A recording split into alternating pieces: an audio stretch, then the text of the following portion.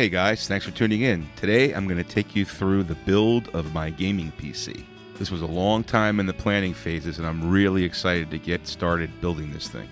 Now first let me say this really isn't a how-to video. It's a first-time build for me, so I'm showing you how I went through the process of actually putting this thing together. Now I'm going to be using this PC primarily for gaming, but down the road I may use it for video production and possibly music production. Right now I have a Macintosh system that I use for those two things, but this thing's going to be pretty damn powerful, so I may use it for that as well. Now I have to tell you, I probably went through at least 3 weeks of analyzing the components available to build this thing. I had at least 6 different configurations until I finally settled on this one. And the 3 things that I considered for every component were speed, quality, and the ability to upgrade and evolve the system as I go along. In a nutshell, I wanted something really fast that wasn't going to break and wasn't going to be obsolete in a year. And I really think I accomplished that with these components. Now one thing that's missing here is the graphics card, so let me talk about that. I'm starting this build on the day that the NVIDIA GTX 1080 graphics card has been released in stores. The EVGA GTX 1080 SC card that should probably be available in about a month, that's ultimately the one that I want to get. But for now, what I did is I bought a used GTX 970 SC card on eBay, got a really good price for it, and that's this card I'm going to be putting into this system in a couple of days just to hold me over until the 1080 is available. Now let me walk you through the components that I selected for this build. Let's start with the case. I selected the Fractal Design Define R5 case. I wanted the blackout edition because I wanted everything inside to be black. I wasn't really interested in having a window because I'm not really going to be showing this off to anybody, and really the silence of the computer was more important. This case is a little on the expensive side, but it's got great airflow design, and it also is very configurable for pretty much any type of situation that you want to set it up for. It comes with 2 fans, but I bought an extra fan because I wanted to put one in the front to increase the airflow in the case. For the power supply, I went with the EVGA Supernova 750 G2, 750 watt power supply, plenty of power for anything I want to do. I can go up to 2 graphics cards if I wanted to easily with this. It's got a 10-year warranty, great reviews. Again, a little bit on the expensive side, but I think the one area that you definitely don't want to ever skimp on is the power supply. You want something really, really good so you don't have any problems. For the CPU, with the Intel Core i7-6700, I think it's going to be plenty of power for what I want to do. It's not a clockable CPU, but that's okay. I think I'm going to be set with that. For the motherboard, I went with the Gigabyte Z170X-UD5 TH.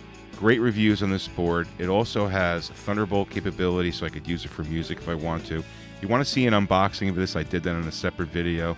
You can click a link below in the description to see that. For memory, I went with Corsair DDR4 Vengeance LPX 16 gig. Should be plenty of memory for any gaming, but if I want to add another 16 gig down the road, I certainly can. For the CPU cooler, I went with the Arctic Freezer 7 Pro Rev 2.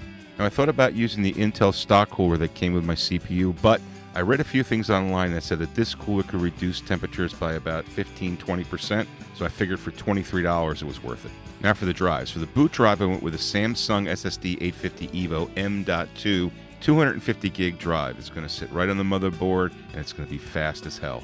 Now this drive will only be used as a Windows drive and to record gameplay. For the second drive, I've got a Samsung 850 EVO 500 gig SSD. This disk will be used for Steam library, other games, and any other applications. And to round the system out, I've got a Samsung DVD drive, Logitech keyboard, and Logitech mouse. If you want to see a complete list, just click the My Gaming PC link in the description. Now, let's get on with the build. Alright, so I decided to do some time-lapse because I didn't think you guys would want to see a 2-hour video of me building a PC. So here I am prepping the case, just basically taking the cages out. I'm going to put a fan in here.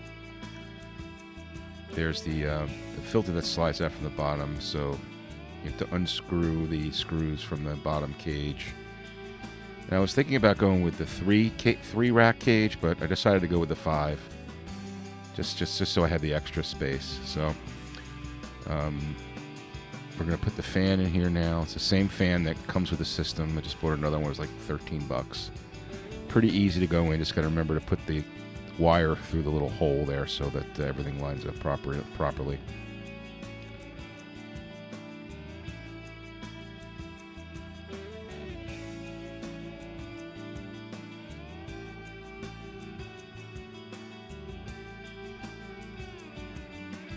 what can you say? It's a fan. So I decided to switch the door.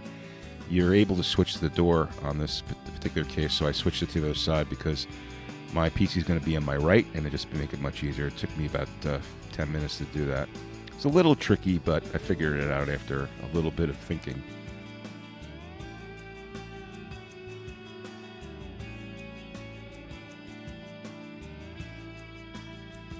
Pretty easy. So yeah, so I went with the 5-rack cage. Those actually go in by hand. You can hand tighten those, but I use the screwdriver. So here's a DVD. Those are also hand tightened screws that you put one on each side, just to make sure that it's in there properly and it's not going to shift. Pretty simple to set up.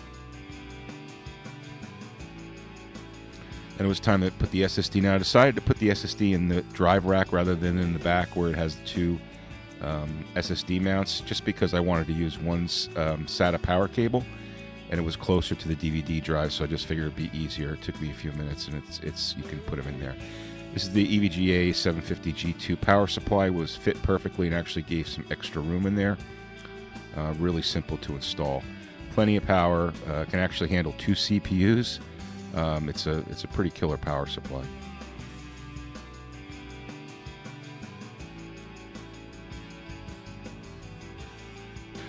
Okay, so off camera I installed the standoffs for the motherboard. I just basically looked at the manual and looked at the motherboard that I'm installing, and I used this little white tool with a screwdriver to install them.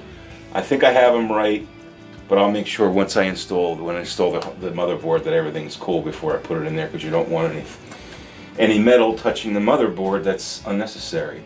Alright, well, I've got the case all prepped, ready to go, so now it's time to work on the motherboard. Got a couple things to install here. First, a Core i7-6700 processor, which we're going to install. It came with the Intel heatsink, which I'm basically going to probably maybe sell on eBay for a few dollars, but I'm not going to use that. I'm going to use an Arctic Freezer 7 Pro Rev 2 heatsink. I'm not overclocking, but I saw a couple of studies where that this can actually lower the temperature by about 20%, so I think it's important to do that. I've got Corsair Vengeance DDR4 2400 megahertz RAM, 16 gig. I'm going to be installing that.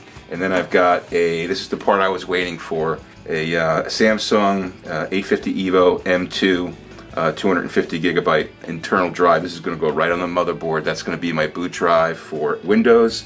This is what we're going to install, so let's get started. Alright, so if there was one part of this that I was most nervous about, it was this part right here, installing the CPU. I was really worried that I was going to botch it, but it's real simple to do. Everything's marked. It is kind of tight to put that cover on there, so you have to be ready for that. But it was pretty simple to do.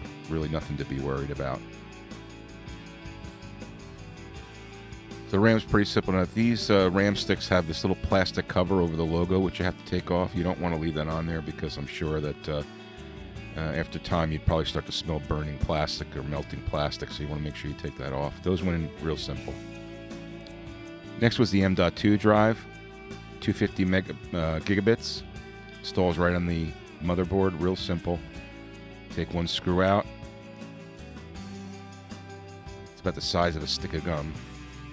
Slide it in, and then just basically screw it down, and that was it. It's always drive 0, so you can't use your drive 0 SATA port, and your next device has to be drive 1. This is the Arctic 7 freezer, whatever the hell it is. This was a little tricky, but not too bad. I just had to figure out which way to put these pins. Two of the black pins I put the opposite way, but it turns out I don't think it really matters. It was plenty tight, so. And let me tell you, this thing is really quiet. That's one thing I was worried about, was the noise from this fan, but it's super quiet.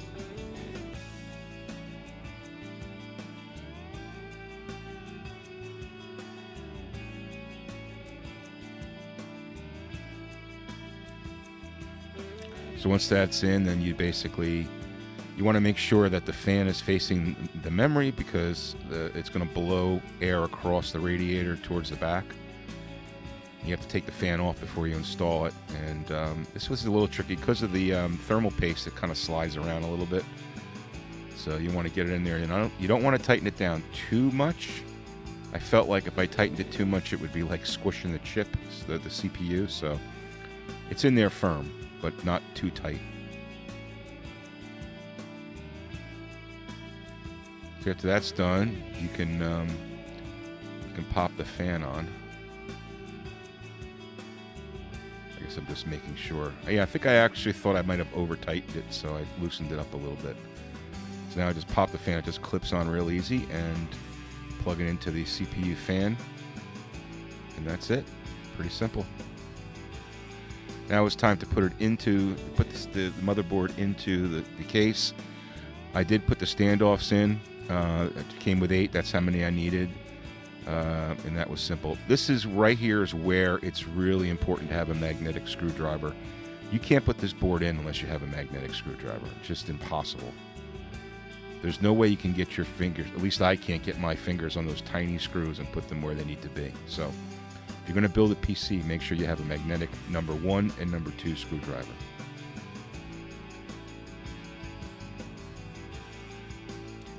You don't want to over tighten these, but they need to be tight enough, obviously, so it's not going to shift.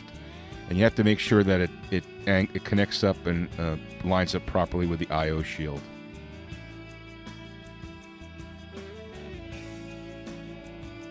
Alrighty, well, ready to hook up the power. I got it on my swivel here, which is nice. This thing was 20 bucks on Amazon. It makes it much easier. You can just spin it right around. So I did notice a slight problem with the motherboard lining up with the I/O. Let me just show you, see if you can see it here.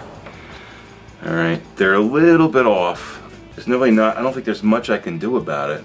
I'm hoping that, it looks like I'll be able to have clearance to get USB in there. It's just, certainly the Ethernet port's okay. HDMI port looks okay, but it's just a little, like a tad off. Kind of a bummer. But anyway, other than that, so far everything's pretty cool.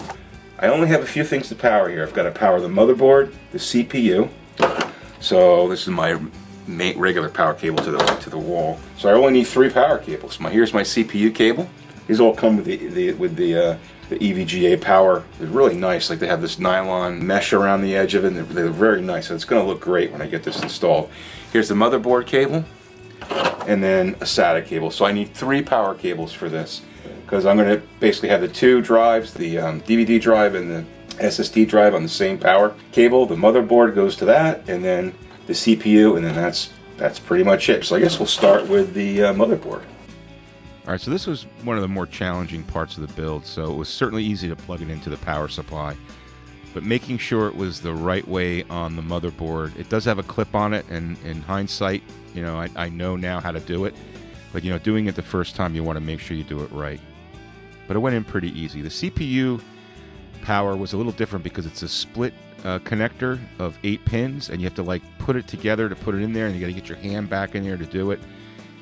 It was kind of difficult to get it in there, but it took me a little bit longer. I kind of edited it down, but I did get it in. The SATA power was real simple. I just weaved that through, and it worked out perfectly having the 2 drives right next to each other like that. So now here I'm connecting up the SATA cables. I believe the DVD is SATA 1, and the SSD, the 500 gigabyte SSD, is SATA 2. Again, you can't use SATA 0 because the M.2 drive uses that. So that was a real simple connection. And actually, the board comes with 4. Now this USB connector, it's a real thick cable. The connector itself has real small pins, so I was kind of worried about bending them. But, you know, I made sure it was lined up properly to put it in there. But I think Fractal could probably design that cable a little bit better. Now what's missing from the video here is the connecting of the HD audio, the USB 2, and the front panel umbilical. Unfortunately, I didn't really get a good shot of that. Like, the angles weren't good. Like, all you saw was my hand, so it really wouldn't have benefited you to see that. I could tell you that it was real easy to do, especially with that G connector, where you just basically put all the LED connectors and the power switch and the reset switch all in that little clip, and you plug it right onto the board. It made it super simple. The other ones were real easy. You know, the HD audio just goes in HD audio, and they're clearly marked on the motherboard, so that was pretty easy to do. Also, the last thing I did was connect up the system fans. There's, I think, 5 system fans you can connect up on this motherboard. I had 3 to connect. They were super simple. The case itself also has its own fan system. Like if you want to use the control switch on the front, I decided not to use that because the Gigabyte board that I have has software that manages the fan from temperatures and stuff. So that's the better way to go. So after everything was connected, and believe me, I double-checked everything to make sure it was connected properly, I was ready to go fire it up for the first time. Okay, moment of truth. Keyboard hooked up, mouse hooked up, monitor hooked up, power hooked up. I got a red light inside on the motherboard, so that's good news. I'm going to hit the power button here, and hopefully everything will come up. Let's just see. All right, well, I'm going to hit the power button here, and I just want to see some sort of message on the monitor, and then after that, I'll check the BIOS and make sure that's all up to date. But here we go. Let's see how we go here. Ooh, fans on. That's good news. All the fans are working. All the fans are working. That's good news. Motherboard's going through some stuff.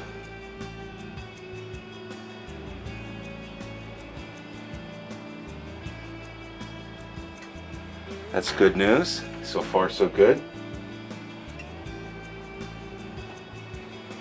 Cycling through. This is exciting, man. Hopefully everything works, man. And here we go. Boot and select proper boot device or insert boot media in selected boot device and press a key. Yoo-hoo! Awesome, man. That's awesome. That means everything is hooked up properly.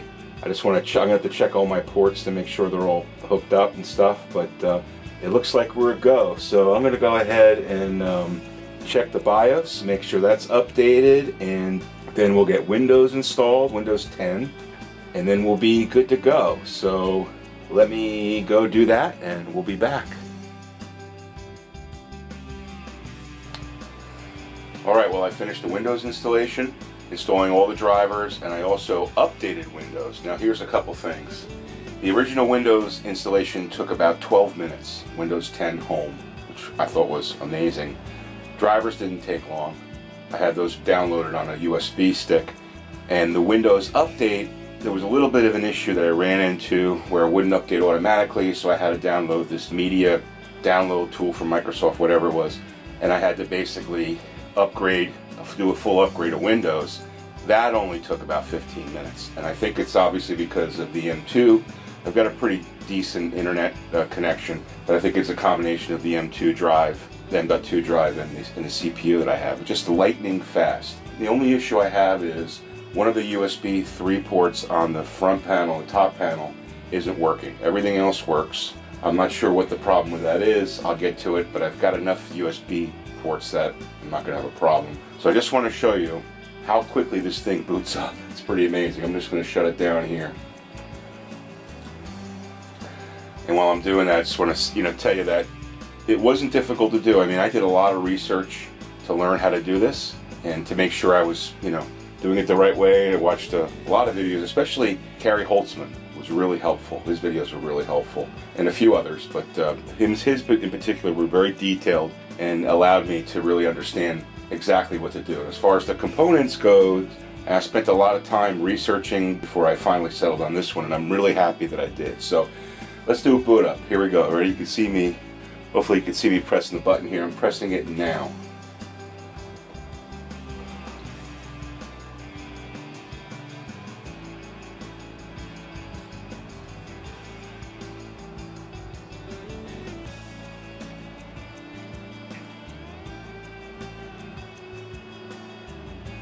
And that's how fast Windows boots up. Lightning fast. Really lightning fast, and I'm really happy. Actually, what I'm going to do now is break it down, take it back into where I was working on it, clean up the cables in the back, get all that done, close it up. I've already started to download something. Like I put Steam on my second drive, the 500 gigabyte SSD, because I want all that stuff on a separate drive. So I'm going to break this thing down now, clean up the cables, close it up. So let's go clean the cables up. Alrighty, well, last thing is to clean up the cabling, and it's always, I guess it's a good idea to do that last just in case something didn't work.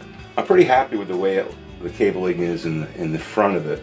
This USB cable is this USB 3 cable is a really thick cable. So there's not much you can do about training that cable, but everything else I kind of took care of as I went through it. And I'm not really too worried about it because I don't have a glass case. So as long as it's clean and it's good airflow and it looks decent, I'm pretty happy. So I'm happy with that. We'll take a look at the back here. I've got a little bit of a cleanup to do because I've got to get that the cover on here, which shouldn't be too much of a problem, but the main one is this one here. Probably don't want that touching the motherboard. So what I'm going to do is I'm going to just try to keep these cables. I'm going to use this this Velcro strap right here and try to keep all these cables together in that strap. I'm not too worried about these. You know, if they're a little loose, okay, big deal. You know, I'm not that OCD to make sure that every single cable is completely perfect. I just want to make sure that I'm not going to have any technical problems. So that's what I'm going to do here. I'm just going to try to use this Velcro strap here to try to rein in these cables here, like that, maybe a little tighter.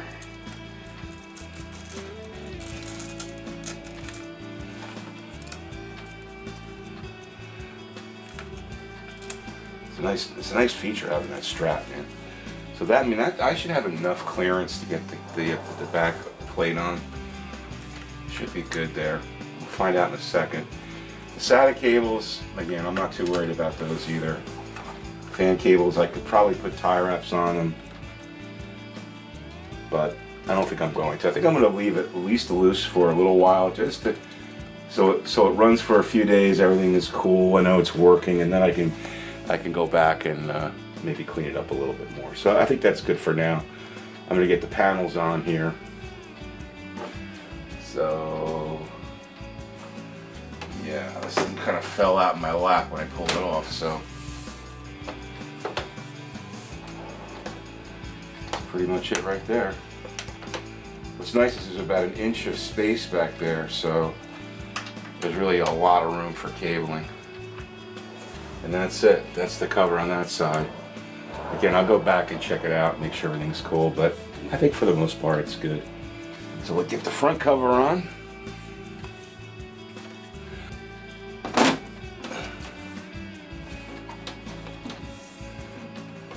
There you go. Just like that. Not hard at all. So the only critical issues I have with it is this back plate here. It's a little off, although it seems to be coming in line now that I've plugged a few things into it. And the USB 3 port on the front, one of them doesn't work. But other than that, I'm super happy with this. I've got an ass-kicking computer now, no more potato. I'll be able to run all the games that I play real quickly. That's it for my build. I hemmed and hawed about whether to do it myself or to have somebody else do it, and I'm glad that I did it myself because I think it came out really great, and I know what's in there, and I know that it has an upgrade path. One thing I will say is it's absolutely silent. I mean, I was running it, doing a bunch of stuff on it last night, and it is absolutely quiet. And that was with the two side panels off it, so I'm really happy with that. So it's time to clean up, get this thing put in its place, getting my graphics card in a couple days, and then we'll be set to go. So that's it. I hope this was helpful. Hey guys, thanks for watching. If this was lame, well, sorry. But if it was awesome, please hit the like button, it really helps. And be sure to subscribe for more gaming videos. When shopping on Amazon, please use the link in the description below. And don't forget to follow me on Twitter. Have a great day!